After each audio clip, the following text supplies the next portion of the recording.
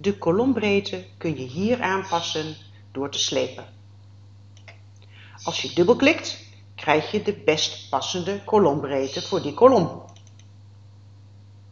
Hier wil je de kolom echter zo breed hebben dat je de namen van de Olympiërs kunt lezen, maar niet zo breed als dit. Dubbelklikken werkt dus niet, want de breedste celinhoud staat hier. De oplossing? Ongedaan maken. Selecteer alleen de cellen waaraan je de breedte wilt aanpassen.